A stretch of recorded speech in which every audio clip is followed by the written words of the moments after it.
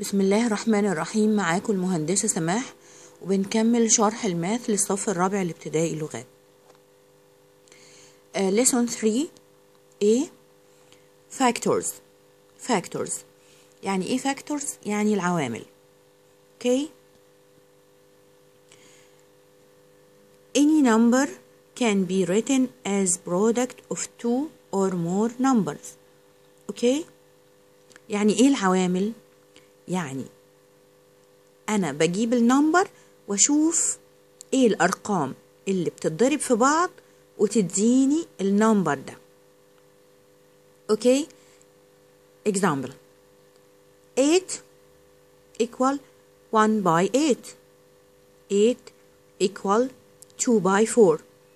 هل عندي أرقام تانية تتضرب في بعضها تديني ال 8؟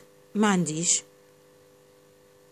then 1 8 وال 2 and 4 is factors of 8 يعني دول عوامل للتمانية.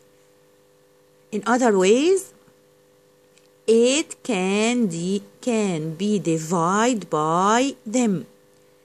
يعني ال 8 can be divided by 1 ولا لا؟ can be divided.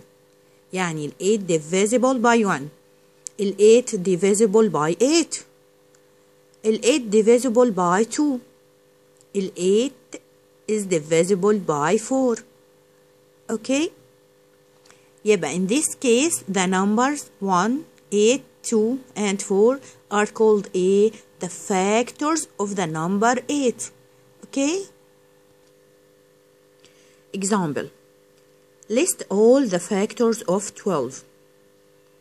هو بيقول لي اكتب كل الفاكتورز للنمبر 12. هكتب هنا 1 by 12 of course, 2 by 6, 3 by 4. اوكي. عندي any numbers تانية لو ضربتهم في بعض يديني ال 12؟ no. then 12 is a multiple of 1, 12, 2, 6, 3 and 4. Of course. Why? Because 12 can be 12 divisible by 1, 12 divisible by 12, 12 divisible by 2, 12 divisible by 6, 12 divisible by 3, 12 divisible by 4. okay. i.e. the number is a multiple of each of its factors. هي يعني أنا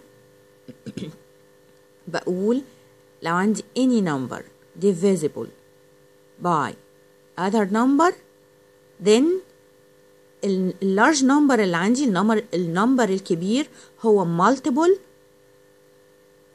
of النمبر الصغير لأنه can be divisible. اوكي.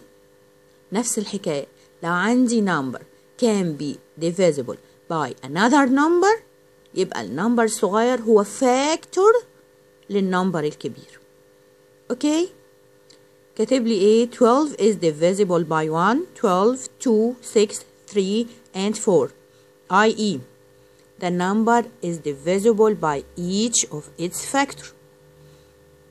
أنا بعرف من كده من divisibility. The numbers 1, 12, 2, 6, 3 and 4 are the factors of 12. تاني يعني any number can divisible by another number يبقى النمبر الصغير ده factor للنمبر الكبير، والنمبر الكبير ده multiple للنمبر الصغير. اوكي.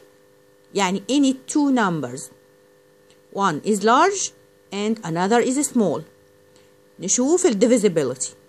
لو large number can be divisible by the small number then the large number is a multiple of small number while small number is a factor of large number. okay. remarks 1. The factors of a number are all the numbers which divide this number. Okay. 2. The number 1 is a factor of all numbers. Of course, لأن any number can be divided by 1. 3. Each number is a factor of itself except 0. Of course, لأن any number can be divisible by itself. Okay, then each number is a factor of itself except 0. except 0 يعني ايه؟ مفيش حاجة معناها ان انا اقسم any number على الزيرو. ما ينفعش اقسم any number على الزيرو، ده كلام ملوش معنى وبيدي لي infinity. لكن الزيرو can be divided by any number equal 0. 0 by 5 equal 0. 0 by 10 equal 0. لكن مفيش معنى ل 5 divide by 0. ده كلام ملوش معنى. Okay. 4. All numbers except 0 are factors of 0. Yes, all numbers are factors of 0 لأن الزيرو can be divided by any number equal 0. 0 can be divided by 5 equal 0. 0 can be divided by 7 equal 0. 0 can be divided by 100 equal 0. 0 can be divided by 1000 equal 0. Then all numbers except 0 are factors of 0. وبرضو مفيش معنى لحاجة اسمها 0 divide by 0. 5. 2 is a factor of all even numbers. Yes, لأن all even numbers can be divided by 2. 3 is a factor of any number, the sum of its digits divisible by 3. Yes, لأن any number, the sum of its digits divisible by 3, يبقى ال 3 is a factor of this number. 5 is a factor of any number its unit digit is 0 or 5.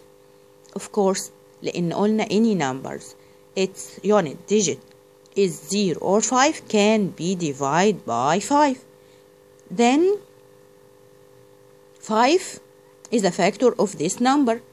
احنا قلنا ان الرقم الصغير لو في رقمين بينهم divisibility يبقى الرقم الكبير هو multiple للرقم الصغير والرقم الصغير هو factor للرقم الكبير. Okay. 8. 0 is not a factor of any number because any number can't be divided by 0. Okay. يعني العكس صحيح.